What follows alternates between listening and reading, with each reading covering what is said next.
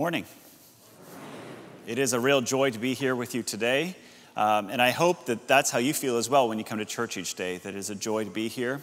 You've made a decision when you woke up this morning to spend your morning in church, and I hope that you'll find that that is a good decision, a decision that as you leave this place having sung and prayed and heard Scripture revealed, that you will say it was a good choice. I hope that's the case, because I'm aware that the pressure on me to make sure that I say something smart for you this morning. It's truly a joy. This church has a significant relationship with the work of Bethany Kids. And so I have to begin by saying thank you to all of you who've made this church your home for the years. This church has allowed us to do some absolutely extraordinary things on the continent of Africa. To train surgeons, to provide care for children in many different countries. So for all of that work that we've been able to accomplish, to you, I say thank you for your partnership in the gospel.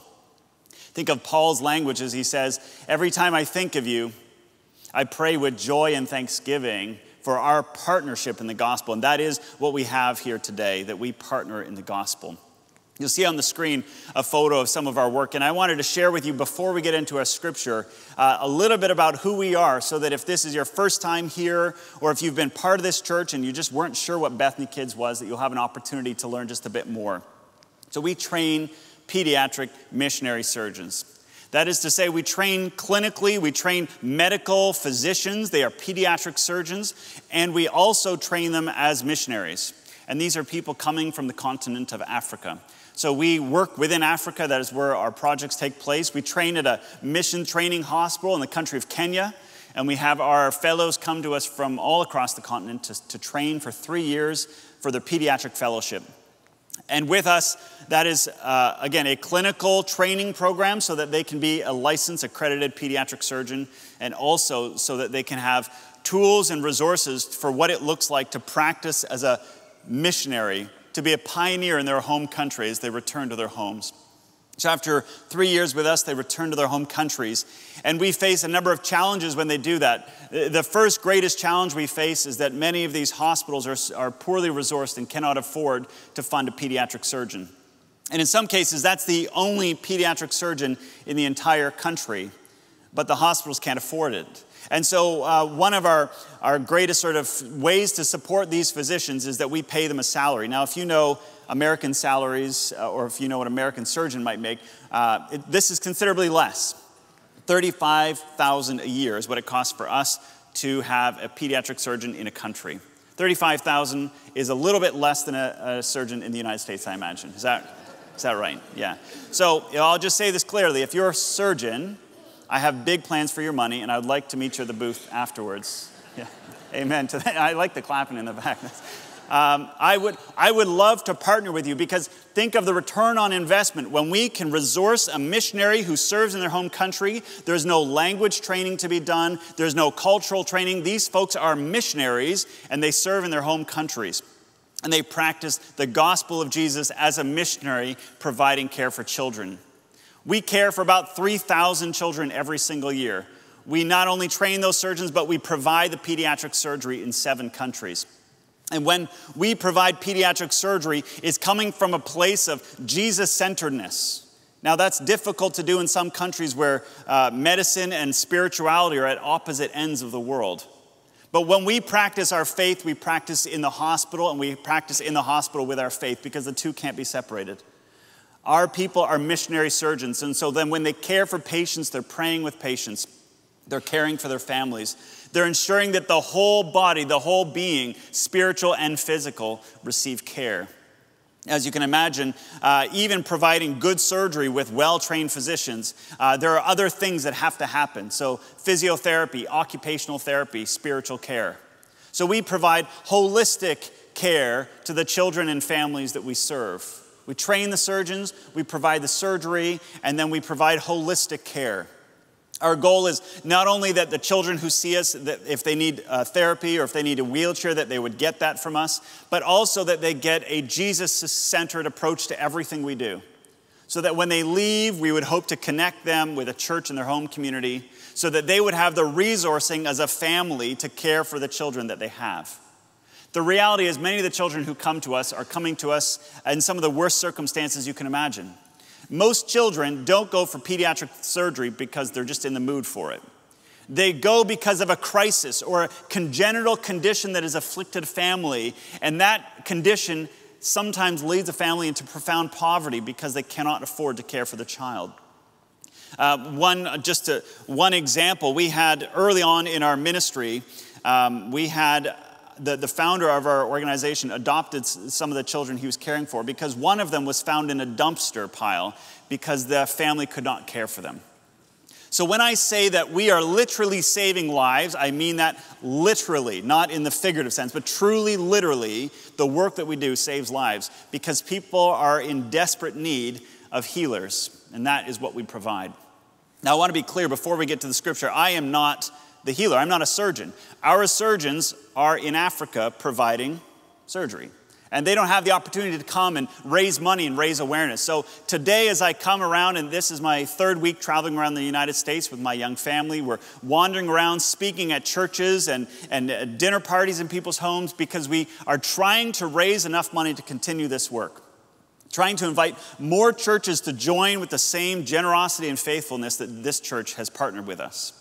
So if you are one of those people who's just in Florida for the winter, whatever that is outside, it doesn't feel like winter, but if you're here and you've got a church in the north, I'd love to talk to you as well because we would love to get more churches to follow in the footsteps of this beautiful place right here and fund this work. In the next 6 months, I've got to somehow find an extra $250,000. So that's the one surgeon in the room who's going to help me. I guess that's covered. I have a good deal of work that I need to do to fundraise so that these people in the field have the tools and resources and time to do the work that they need to do. So if you want to hear more about that, I will be at the booth. But you have come here to see and hear Scripture read. So I want to do that with you, and I want to look at the passage that you heard read by my colleagues and some of the patients that we serve. And if you want to find it in your Bibles, it's Mark chapter 5 where we'll be looking. And when you read the Gospels, you hear story after story of Jesus healing people. And so I have chosen this story from the Gospel of Mark.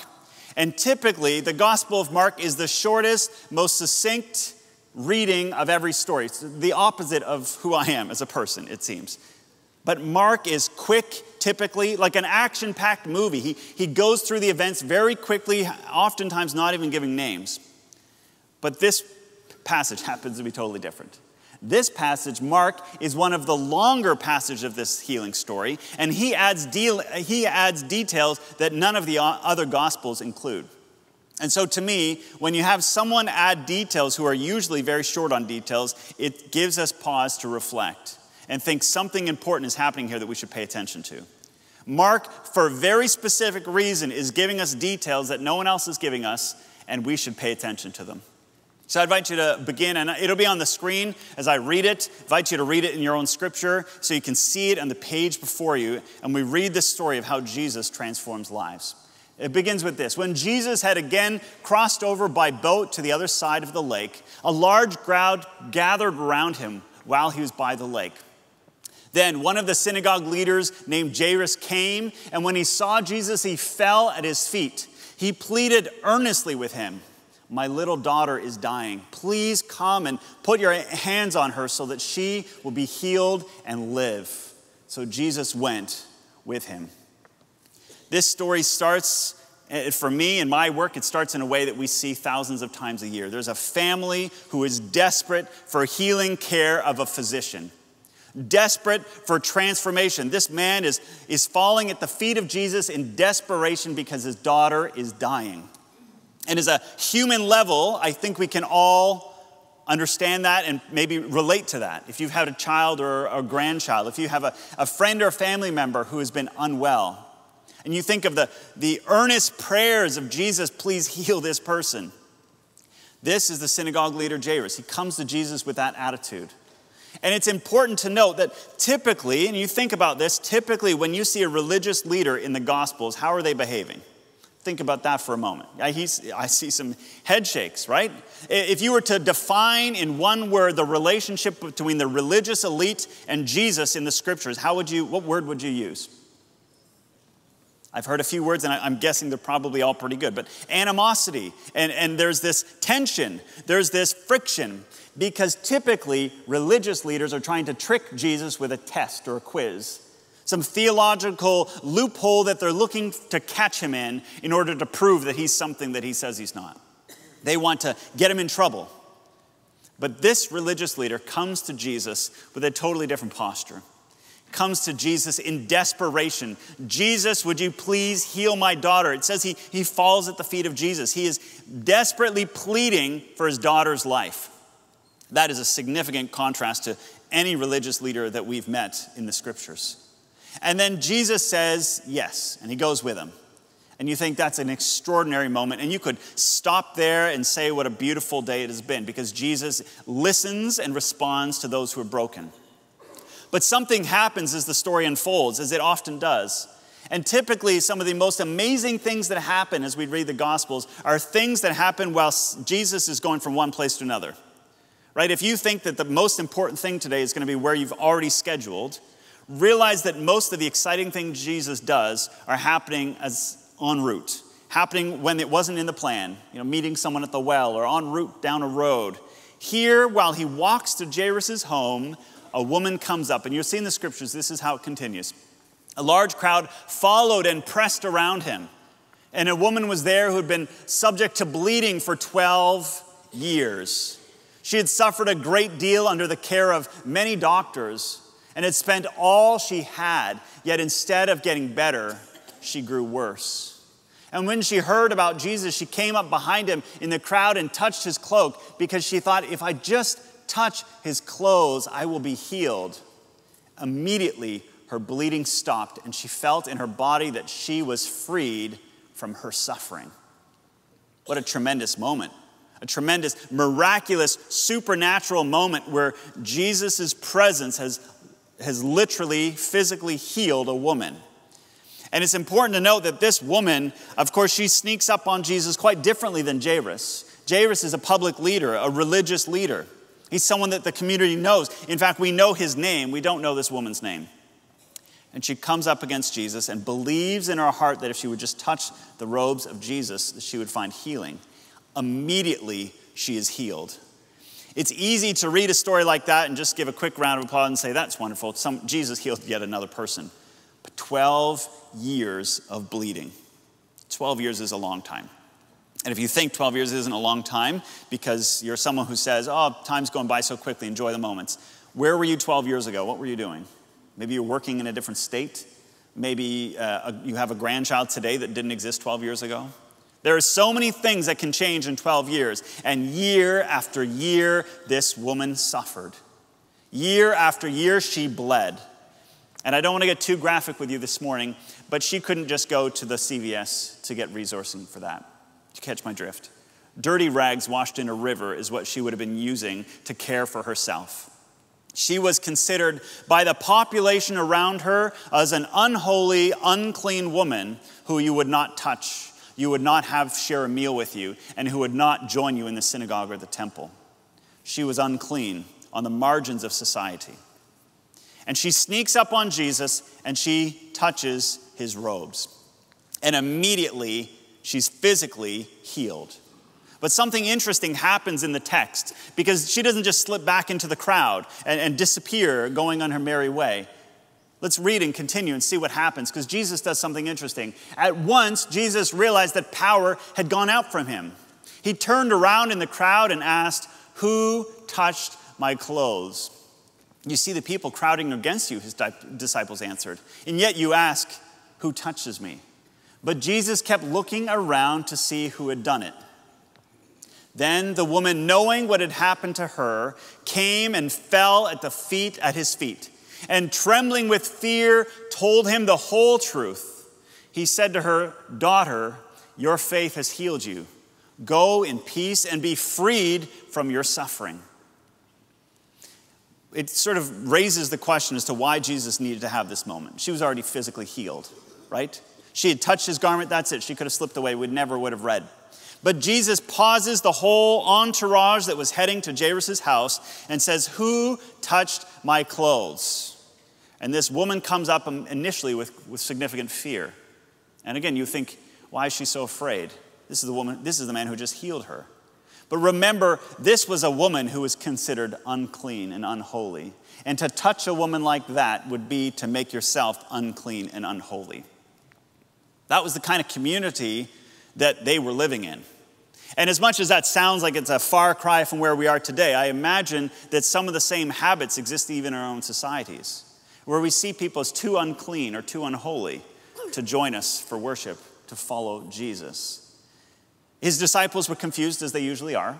I don't know if you find yourself relating to the disciples, but every time Jesus does something, they seem baffled. Right, Jesus? I mean, why are you asking these questions? You know, there's a big crowd around. It's Black Friday. Everyone's here. Like, there's this huge crowd. How could you be surprised that someone would touch you? But Jesus insists, who touched my clothes? And the woman comes up on her face. Again, think of the parallels between her and Jairus. And what does Jesus say to her in that moment? What does he call her? Right. You are my daughter. What a profound thing to say to someone whose family likely walked away from her when she was unclean for 12 years. What a profound thing to say to someone who has no relationships and no community, no spiritual community to depend on. Someone who is excluded from society to say, you are my daughter. Your family. We belong together. What a beautiful invitation. Moments ago in the passage, we saw that Jesus healed her physically. But in this moment, there's a spiritual, emotional, relational, cultural healing that takes place. Because she once again belongs after 12 years of not belonging. 12 years of being unclean, she has been made clean. Not just physically, but by the touch of Jesus, the supernatural power of his presence. He has announced to everyone around, this is my daughter. That's a tremendous thing to say. In fact, it's as I know it, and you can correct me if I'm wrong, but as far as I know, in the Gospel of Mark, that's the only time Jesus refers to anyone as his daughter. We already met a daughter, Jairus' daughter, but Jesus looks at this woman and says, you are my daughter. That's profound. And in fact, there's some other things that are interesting to me. Again, Mark is someone who adds details. He tells us that she spent everything she had trying to get well. That's a story I know very well working in this work. People spend everything they have in a desperate campaign to get well. Mark refers to it as bleeding. And the initial word that he uses that translates, and for us it says she suffered for 12 years, but she was scourged for 12 years. Does that word ring a bell if you know your stories in Scripture? Where have you heard someone of bleeding and being scourged in Scripture? Isn't it interesting that the words that Mark uses to define this woman in this moment, this daughter of Jesus, Mark is using the same words he uses to describe Jesus. It's incredible to me, and that lifts it off the page. This unnamed woman, this foreigner, this unholy, unclean woman who walks up to Jesus is suddenly elevated in this story and finds profound healing. It's a great reminder to all of us of the role that we can have, because each one of us, no matter where we've been and what sort of situations we've been involved with, no matter how unholy we think we are, Jesus offers us love and healing. That's a beautiful story. And if we stop there, we could celebrate this woman. And we're talking about the past sometimes. And it feels like it's 2,000 years ago and we live in a different world. So I wanted to quickly share a story about a colleague of mine who I think you'll hear as I share her story that there are some parallels to the scripture. And you'll see on the screen, this is Francesca. And Francesca is a tremendous human being. She works with us and just is a joy, an absolute joy. And when she was born in an area or a community within Kenya called the Samburu region, just next to the Maasai. If you're familiar with the Maasai, you might see them on TV or National Geographic. Very culturally quite similar. And one of the things that happened in her community when she was born, and maybe you've been there for the birth of a child, maybe you've birthed a child, and aside from the sleeplessness and you're tired and you're physically broken, typically there's a sense of joy and excitement for new life. And as a Christian, when you see a new baby, you see that this is someone created in God's image, created by the divine. That's extraordinary. As a Christian, that's our worldview, isn't it? That we are made in God's image. His breath fills our lungs. But she was born in a community that when she was born with a physical disability called spina bifida, she was born with that community and her community saw her as a curse. That's how they viewed her. And in fact, not just in a metaphoric sense, but they saw her as a curse that was so dangerous to their community that they had to remove this child. And her grandparents fed her poison to try to kill this beautiful little baby. This baby that we as Christians know was created in God's image. But her community saw her as a curse. Her community, like the woman in the story, saw her as someone who was unclean, unholy, and to be kept apart from society. It's a tragic story, and I'm telling you a true story. And then this woman, as she grew up, her mom ran away with her when she was young to protect her life, but that didn't solve things because she still had a condition that was complicated. A medical condition that meant that her bladder was leaking for most of her life. You can imagine that experience. Not just 12 years in her case, but well into her teenage years, she couldn't control her bladder. And if you think that's inappropriate to talk about in church because a woman couldn't control her bladder and smelled like urine, just remember the woman we met a moment ago who came to Jesus. Because this woman felt the same way. She was isolated from her community and was not able to be fully embraced and loved. And in fact, one of the darkest moments in her life when she was a teenager was when her entire family went to a wedding leaving her behind because she was unclean and she smelled bad. That was her life. And at that moment, she tried to take her own life, wishing that her grandparents had been successful. When I say that the communities that we serve, there's a desperate need for the healing power of Jesus, this is the kind of thing I'm talking about. There are people whose cultural worldview or whose physical condition has made it impossible to feel loved. And this woman managed to find her way to our hospital in Kenya through a friend of a friend, and she was able to find physical healing and treatment for her condition. Not just physical treatment, but a healer who actually looked at her with love, compassion, and with the eyes of Christ. As a child of God, that's how we saw this woman. When we look to Francesca, we see that this is a beautiful creature created by the Creator. That is not how she experienced life before that. So you can imagine the transformation that happened in her life. Like the woman we read in the text, her whole life transformed and she began to follow Jesus for the first time. She began to read her scriptures and eventually go on now that she teaches children and she serves with Bethany Kids to help other kids who are facing the exact same condition. It is amazing what happens when someone actually looks at someone who is different, who is set apart, and treats them the way Christ treats you with love and empathy and compassion. This is Francesca, and her story, I hear it in the back of my head when I read this text. Because this incredible moment of God saying, "You are my daughter and you matter," is the same kind of offer that each one of us have been given as Christians. That you are a son or daughter of the divine. That's incredible when your family has abandoned you. Even if your family hasn't abandoned you, to know that the God of all creation says, "You are my child," that's significant. When Bethany Kids started just about 20 years ago, and we took this name, Bethany Kids, it was not just to honor the biblical place of healing, Bethany, but rather it was named after the founding surgeon's daughter because he wanted to make sure that every child he treated was treated like his own child. That is the heartbeat of our work. That when we provide surgery, when we provide care to a child, we have the same passion and desperation that any parent would have for their child. That's how we care for children. And that, I believe, is radically transformative. Now, of course, that also comes at a cost. Because while we're celebrating Francesca, and we're celebrating this woman who was healed in the street, and anyone who's seen that healing, it's easy to rejoice. But there's probably one person in that crowd who's thinking, "Get on with it." Who's that? Who do we meet at the beginning of the story? Who is desperate for his own daughter to be healed, and he's waiting. What's his name? Jairus. Jairus has been waiting, and he sees this miracle. And maybe part of him is thinking, "Oh, that's great. Jesus is warming up. He's going to take care of my child first." But remember, this was a man who would have helped ensure that that woman didn't get into the synagogue because she was unholy and unclean. And she just cut the line, right? I don't know how you've ever felt in traffic when someone cuts the line or in Starbucks or something. You feel that, right? And you feel very holy in church, and then you get out to dinner and someone gets served before you and you think, "Goodness gracious, what's wrong with this restaurant?" You know? Jairus is standing there, and I don't want to assume too much of his motives, but I can say this. He's standing there watching this happen.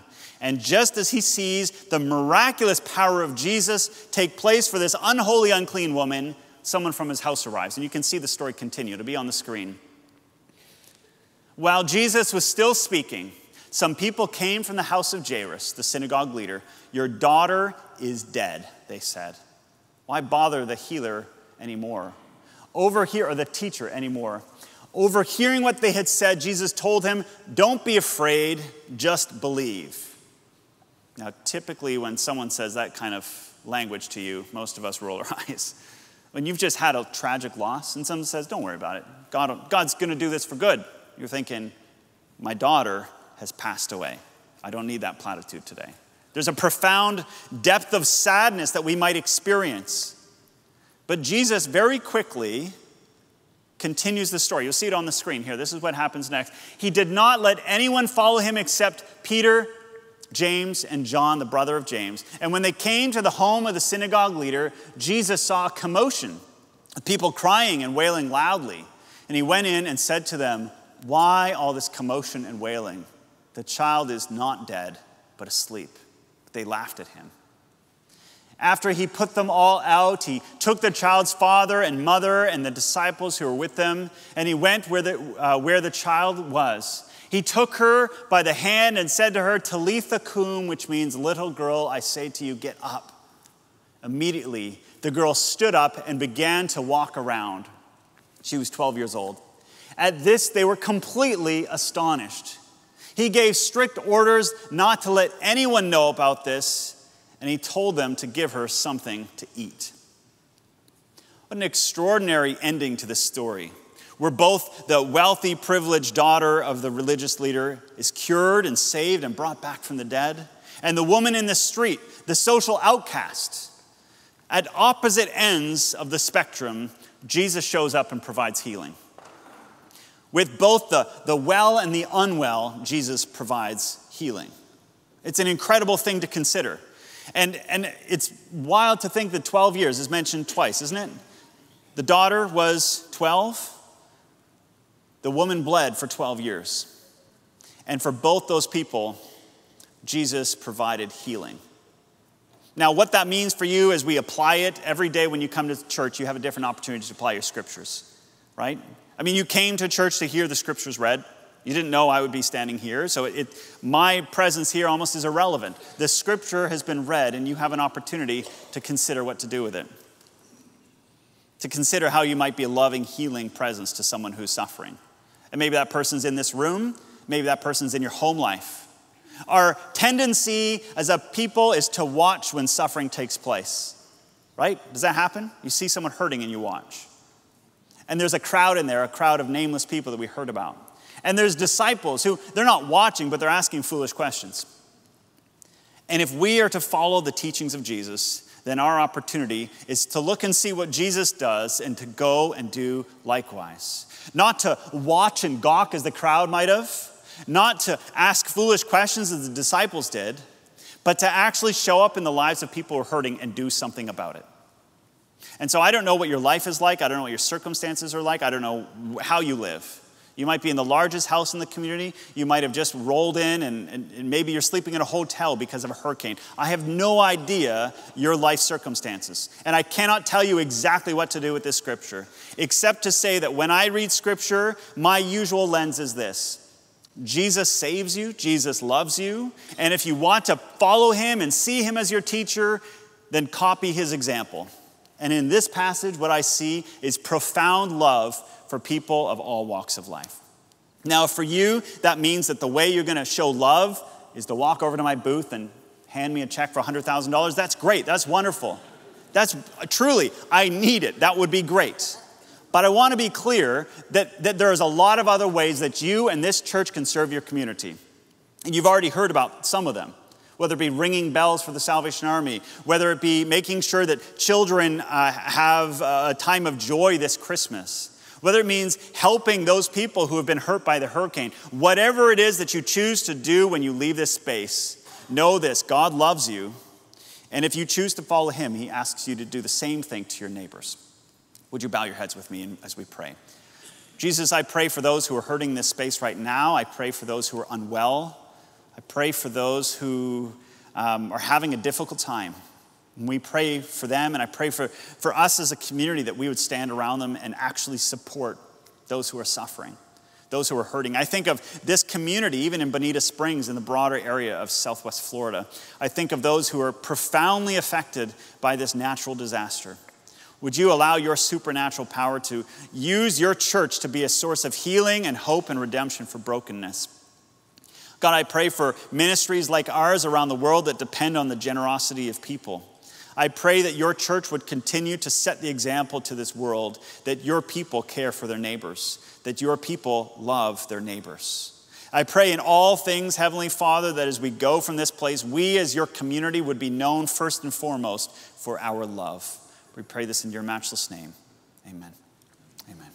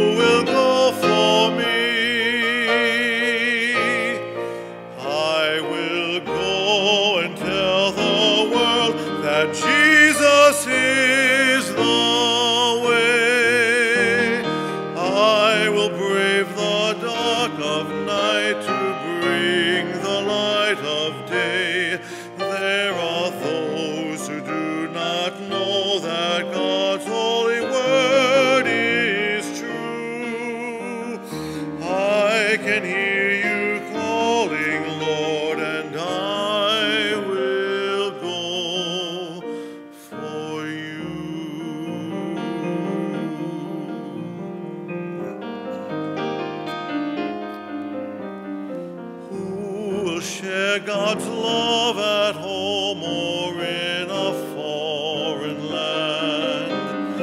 Who will share his hope with those who need a helping hand? Who will share the joyful news with those who need to know Jesus died for the world? My children are